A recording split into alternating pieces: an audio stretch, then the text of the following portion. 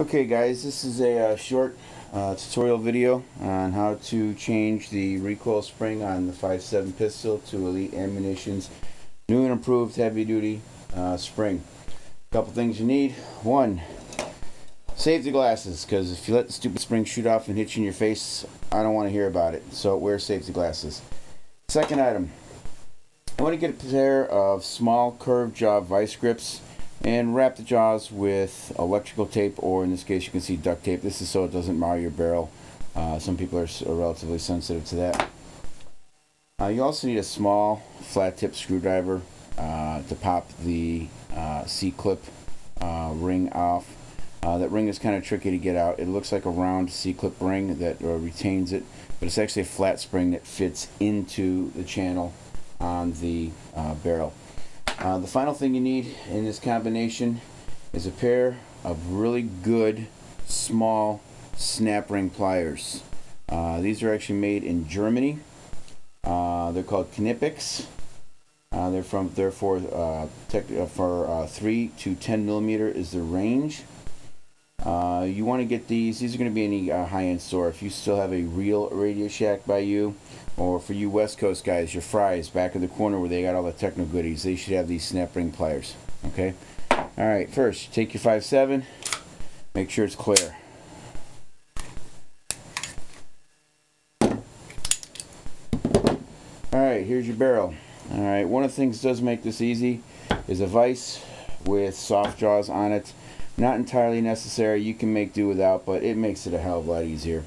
Right here you can see I've already installed one of our heavy duty springs on here. We put red paint on them. You slide it back, you can see the little follower and then the retainer. Alright, what we're going to do is we're going to clamp it in here first.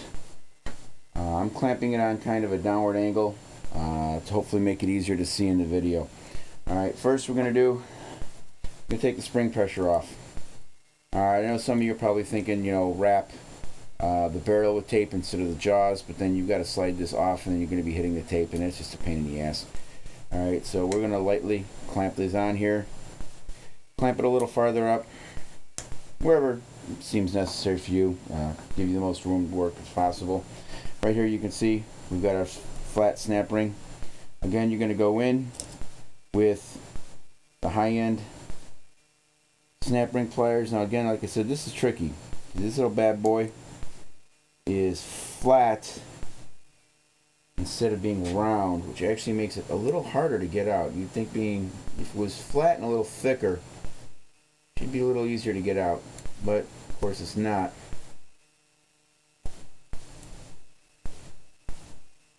Of course, I never have a problem doing this until I'm doing it on the stupid video.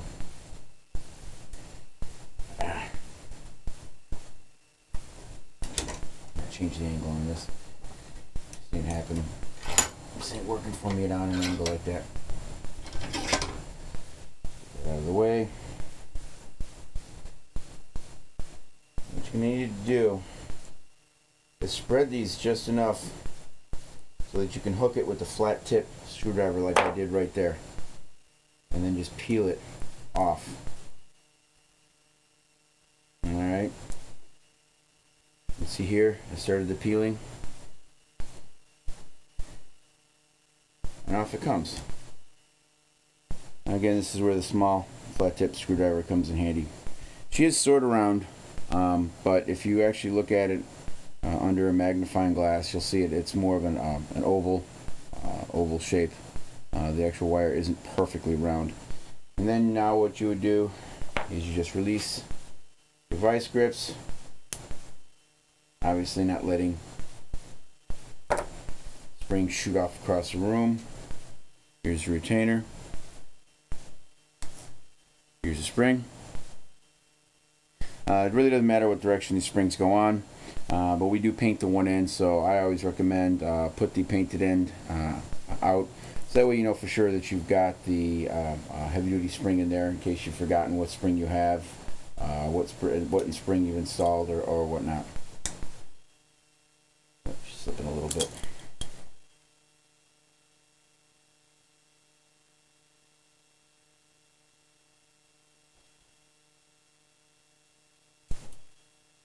Going on. Reverse procedure.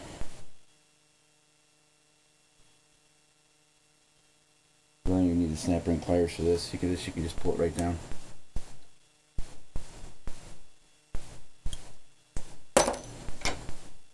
And that's it. That's how you change the recoil spring on a 5.7 pistol.